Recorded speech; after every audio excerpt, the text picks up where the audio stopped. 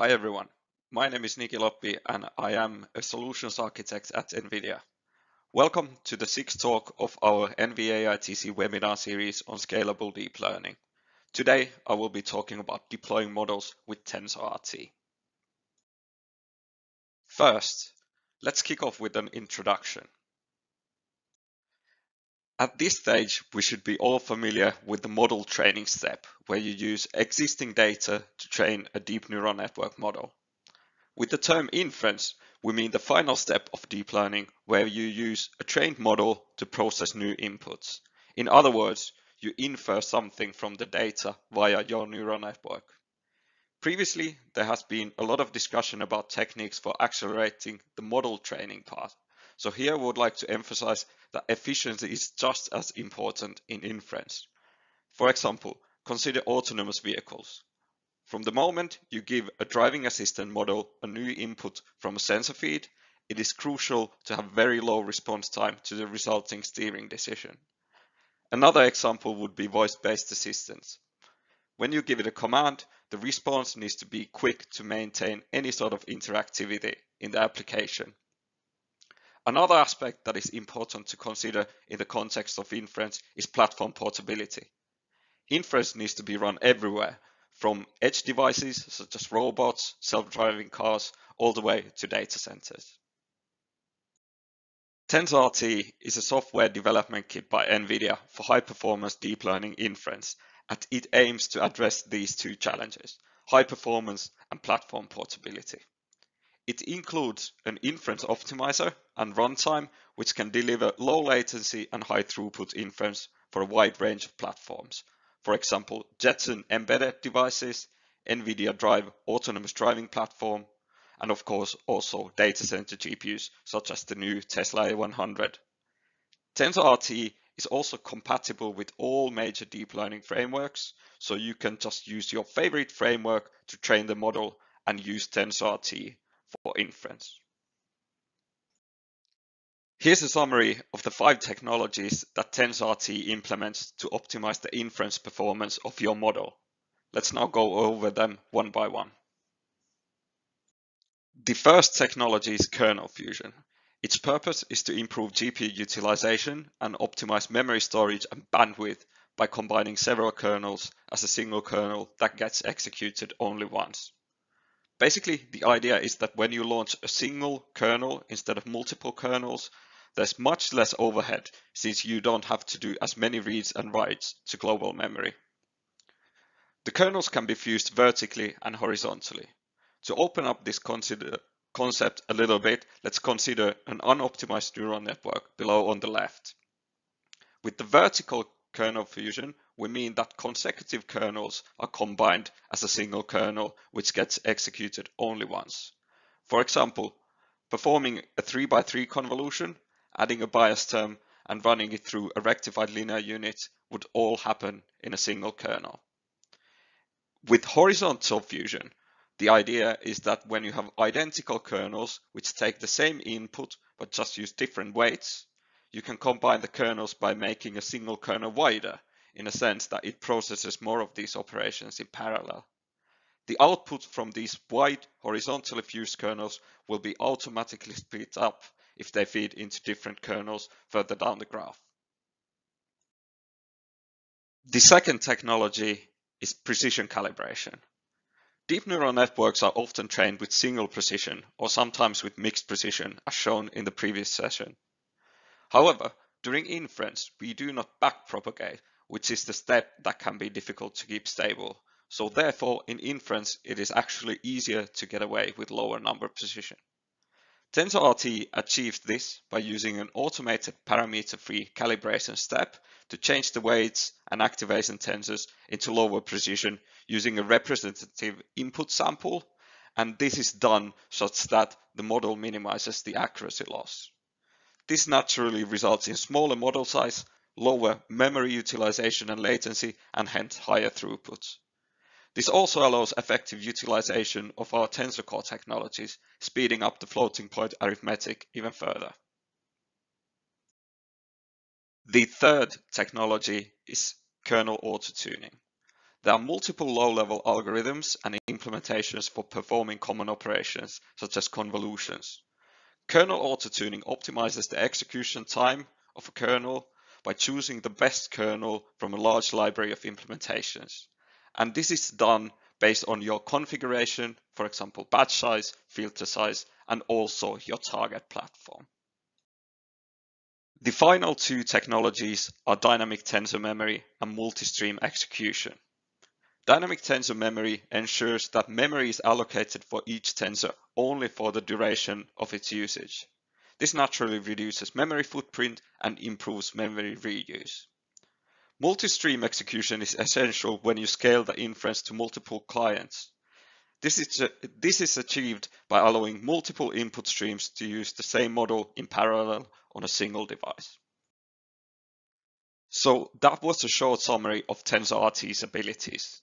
TensorRT has Python and C++ APIs for developers to incorporate these technologies into their own applications. For end users, a lot of the work has been already done for you, and you can just simply rely on converters. The main idea of a converter is that you take a model that you have trained with your favorite deep learning framework, you run it by a converter where all these optimization steps have been abstracted, and you end up with an optimized model. Then you can just simply deploy it on your target platform. So now let me give you a quick walkthrough how you would use a converter library called TRTorch to optimize a PyTorch model for inference. Some of this might be quite basic for you, but I would like to show you all the steps starting from saving a PyTorch model to disk, converting it to a TensorRT module, and finally deploying it. On the left, we have a skeleton of how a training code might look like. On the top, we have the necessary imports, in this case Torch, as well as Torch Vision.models, which construct Resnet models that we use as an example. On the bottom, we have a main which builds the Resnet, pushes it onto the device using .CUDA method, and a call to a train function to start training of the network. The train function is here in the middle. In the function, you would have your training loop, which updates the network as it trains. A PyTorch model can be saved using torch.save. Here, we do not save the n-type pickled model object, but only certain information about it as a tarball as follows. First of all, we save the model state dict, which is a Python dictionary object that contains information about all model-related learnable parameters. We also save the optimizer state dict, which contains information about the optimization state and hyperparameters. In addition, we also store some auxiliary information about the model, for example, how many epochs it has trained already, what is the architecture of the model, for example, Resnet 18, as well as what was the maximum accuracy that the model achieved during training. Moving on to the loading step. Since in the previous slide we only saved the state information of the model, not the n-type pickled object, we first have to initialize the Resnet model from torchvision.models again. Second, we can load up the tarball and extract all the information it contains. The states for the network and optimizer will be provided using this load state dict command as such. Finally, you can switch the network to the evaluation mode and push it onto the device using .CUDA.eval. Now you would be ready to run new data through the model to make new predictions. However, this model would not be TensorRT optimized. Let's now look at how you would convert the loaded model to the TensorRT format using TRTorch. First, you need to import TRTorch as such. Again, we use the torch.load command to load up the trained network. In this case, since we only plan to use it for deployment, we do not have to extract the other information from the tarball. Just load the network state dictionary. The first step of the conversion is to just-in-time compile the network as a Torch script module using torch.jit.trace. Basically, this removes Python dependencies that normal PyTorch models have. After this conversion, you can now compile the torch script module as a TRTorch module using TRTorch.compile command. Please note that TensorRT wants an example input to do the optimization work. So in the middle, you can see that I have just prepared a dummy input that represents our input data. In this case, that will be 3-channel image data of size 224 by 224. You can also provide TRTorch what precision to use, as well as what is the maximum batch size it can handle. In this case, I'm just using a constant batch size. After these 2 compilation steps, now the model is optimized and ready for deployment. We can see that using a converter is really straightforward, since all these optimizations that we talked earlier have been abstracted to this single TRTorch.compile call. Basically, the developers of TRTorch have used the TensorRT API to create conversion pipelines for standard PyTorch layers, so it can do the conversion automatically.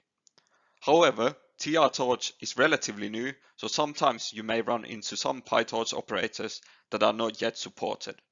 In this case, you would have to write a converter for this op yourself. There are some instructions on the TRTorch site how to get started with these. With this slide, I just would like to quickly demo how to save TRTorch optimized models for later use, or if you plan on moving them to other platforms. Saving is as simple as using torch.git.save. Also, loading is just as simple. You can just use torch.git.load in your deployment application and you're good to go. Finally, let's move on to an image classification example that we have coded up. Here, the network that I'm using is Resnet, and the dataset is ImageNet with 1,000 categories. On the right, you can see some examples from the validation dataset. As you can see, there's quite a bit of variation. There can be drummers, dogs, nails, even Christmas stocking. On the left, you can see my inference loop, and for benchmarking purposes, I've run the model on all 50,000 images in the validation dataset. In the loop, there are a few things that I would like to highlight to ensure that all the benchmarks numbers are unbiased. So at the top, I start with 6 warm-up batches. Then after that, I call torch.q.synchronize to wait that the warm-ups are done. In the actual inference loop, near the compute output comments, I measure the time that it takes to perform the inference. Here, it is important to have the torch.q.synchronize before collecting the end time to ensure that the inference execution is all done. Finally, here are the inference performance plots. The plots show the average amount of images processed per second. The first bar is the PyTorch unoptimized model, the middle one is the TRTorch optimized model with single precision, and the right one is the TRTorch optimized model with half precision. On the top of the bars, you can see a speed up factor relative to the performance of the unoptimized model. The left plot shows the results for Resnet 18. In this case, using the TRTorch optimized model gives you 1.5x speed up with single precision, and with half precision, the speed up factor goes as high as 5.5x. And what's nice about this is that all these models achieve the same accuracy of 0.693 on the validation dataset. The right plot shows the results for Resnet 50. In this case, the speed ups are even slightly higher.